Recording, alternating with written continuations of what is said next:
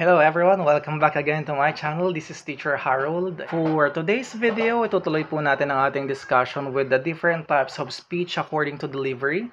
So with our last video, napag-usapan natin yung tungkol dun sa extemporaneous speech. Today's video naman ay pag-uusapan natin ang tungkol sa impromptu speech, which is also one of the speeches, type of speeches according to delivery.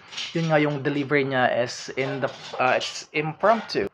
Okay, it's impromptu, which means to say, di ba, from the word itself, impromptu, ibig sabihin agad-agad. This type of speech has no advanced preparation at all. You will be giving your answer at the spur of the moment. Kapag narinig mo yung question, the question or the topic, then right away, you have to start with your speech immediately. Alright? So, wala kang ano, it's unrehearsed, it is spoken conversationally, no preparation at all. Actually, this is very common for us because, diba, the Filipinos are very fond of watching or making beauty pageants, right? Sa mga beauty pageants natin, usually nakikita ito ng type ng speech na to. When the judges ask their questions, right away the candidates needs to answer the question. They do not have any preparation. Siguro meron silang preparation like 3 seconds, 4 seconds, or sometimes wala. As in no preparations at all. Saan po ba nangyayari ang mga speeches gaya ng impromptu speech, just like what I've said, parang sa mga beauty pageants nga po, during the Q&A portion, di ba, sa question and answer, meron silang, sometimes the judges will just ask the question and then right away the candidates will have to answer the question. Na parang walang preparations at all. Kaya, ayun. And then, it's your another, kung saan siya nangyayari, it's your first day at work or in class or during an interview, right? If you have already experienced to be on an interview, diba, you do not know kasi what are the questions that the interviewer will ask you. So, let's say, for example, tatanungin kanila,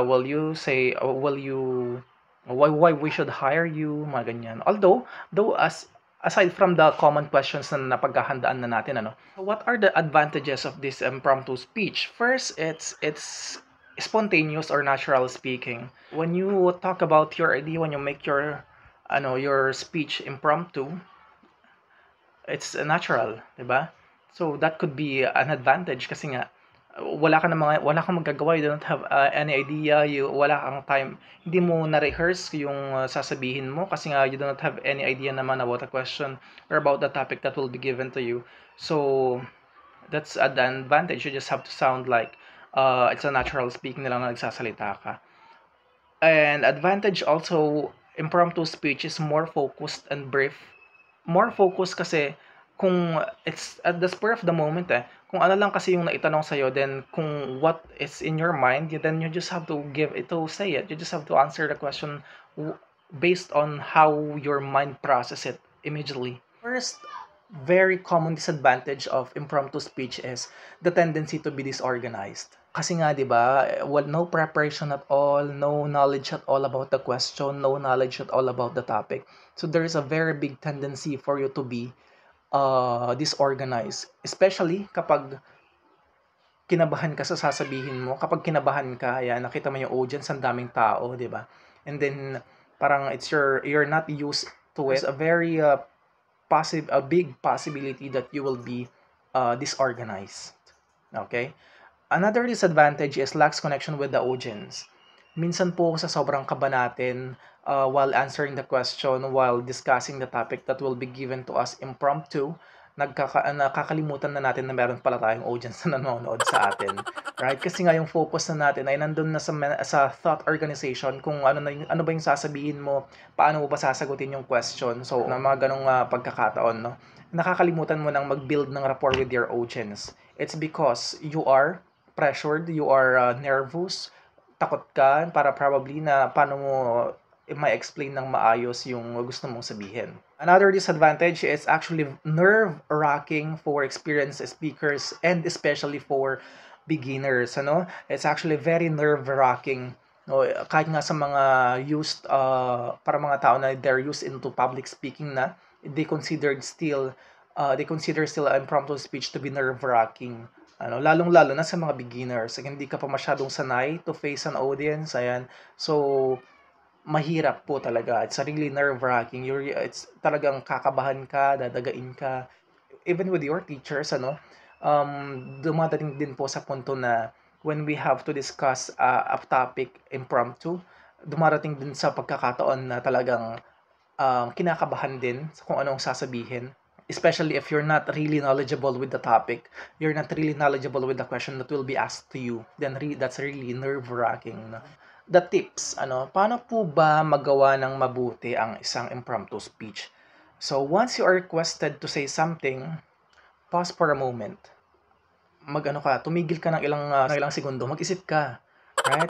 Narinig mo yung question, narinig mo yung topic, and then, yun nga, sabi ko, just like what I have said with in the last video, once you received or you heard the topic or the question, immediately 1, 2, 3, A, B, C, introduction, body, conclusion, yun po kaagad.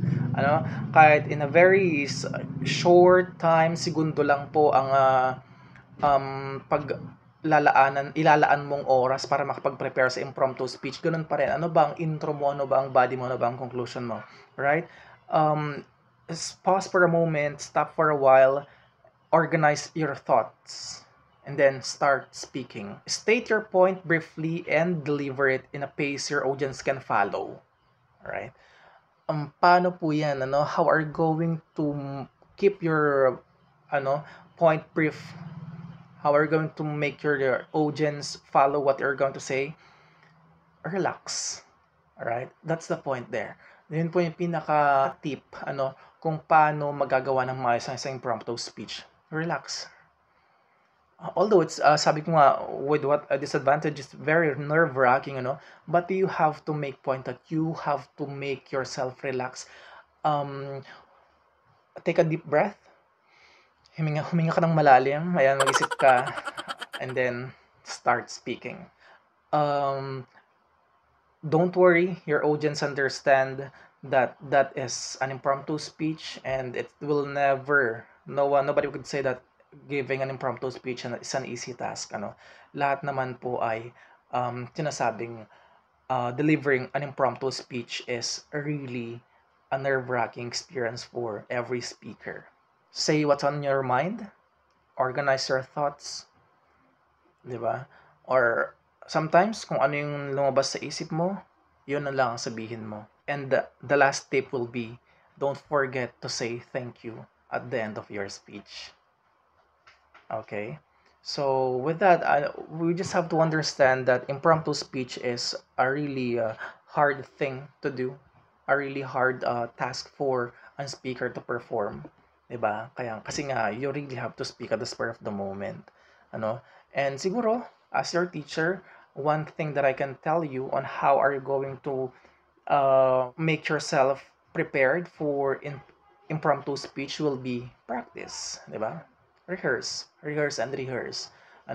Try to make give time for you to practice impromptu speech. Try to challenge yourself to give speeches or answer questions in a impromptu manner para masanay ka sa kung ano ang sasabihin. So with that, I think that's all for today. I hope you learned something again from our video, and please don't forget to click the subscribe button and the notification bell para lagi kang updated sa mga latest lessons natin na i-upload po dito sa ating channel. Once again, this is Teacher Harold, and goodbye and God bless.